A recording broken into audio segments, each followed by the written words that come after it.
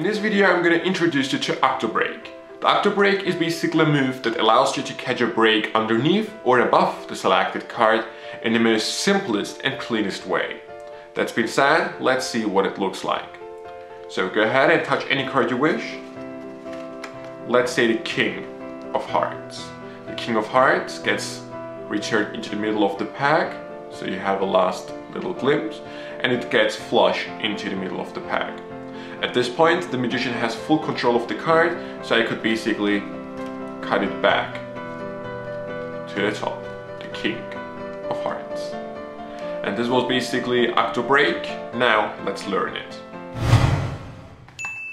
So before we start with the explanational part, I just want to introduce you to this deck. This is the Artisan deck produced by Fury 11, and this deck I got it from a very nice magic shop called bigmagie.com. It is a French magic shop, and that was kind of my French pronunciation of the website. It is called bigmagie.com. The link is on the screen now, so you can spell it the right way. It is a very nice magic shop with the latest magic products, and they have truly fair prices for them. So before you buy something elsewhere, go ahead and check out their website first, because I'm pretty sure they are cheaper than most other magic shops. The website is in French, but it is not hard to find the things you're searching for. And the owner is a very kind person and speaks English, so you can contact him and get a reply within a few hours or a day. And they have a very quick delivery. I really like the magic shop called bigmagie.com. The link is in the description box below. You can check out decks, tricks, gimmicks, all these things are available on their magic shop. So if you're interested in buying something, go ahead and check out bigmagie.com and get something for the best and fair prices. That's been said, let's see the explanation for Akdo Break. So here is the explanation for Akdo Break. Now I'm going to show you the move from my point of view. You have a card selected, in this case the 2 of clubs. It gets returned into the center of the pack. You show it to the spectator one last time, and then you basically push it flush into the pack. At this point you can either catch a break above or underneath the card, like so. And now you could basically use any method you wish to control the card to the top. Now let's see how to do the Akdo Break more detailed. So first of all, you have a pack in your hands and you want this pack here to touch any card he or she wants to, let's say the King of Spades. Now you have to get in this position, okay, where it is side jogged, okay, so it is nearest to your thumb. To make this happen, you take the card, you can take a look at it, you don't have to, you show it to the spectators, and then you put it from the back of the deck into the center, roughly into the center.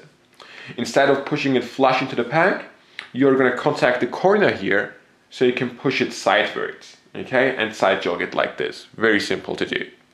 Notice these 3 fingers are resting on the edge and the index finger on top, so they are preventing the cards from falling.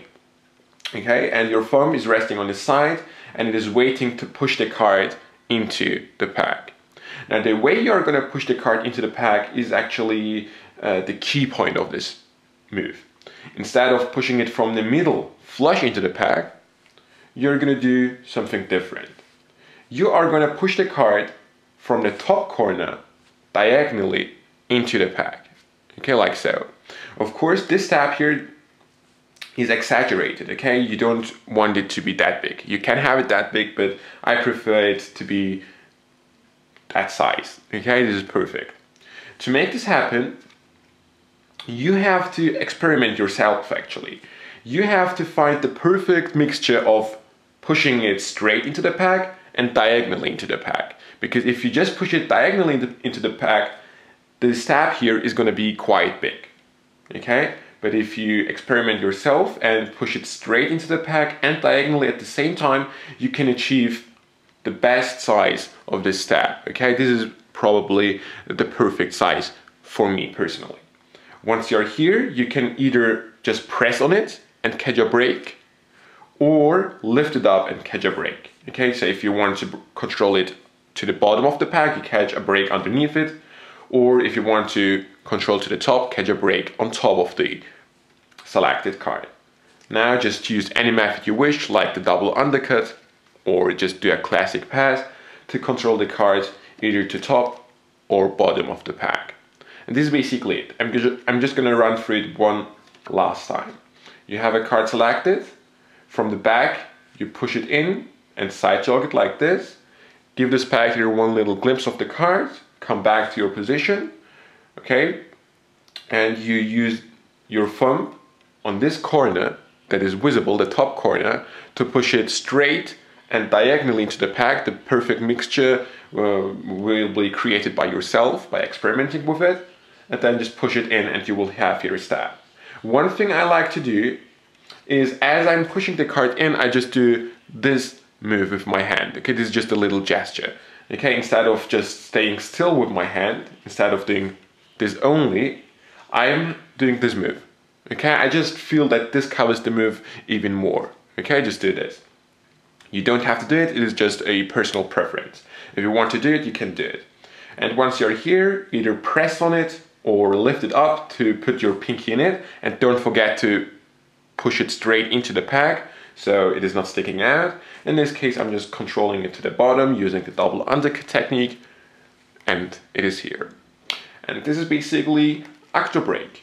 This is probably the cleanest and simplest way of controlling a card to the top or bottom of the pack.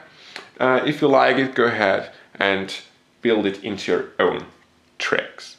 That's been said, I really hope you enjoyed it, and I see you next time.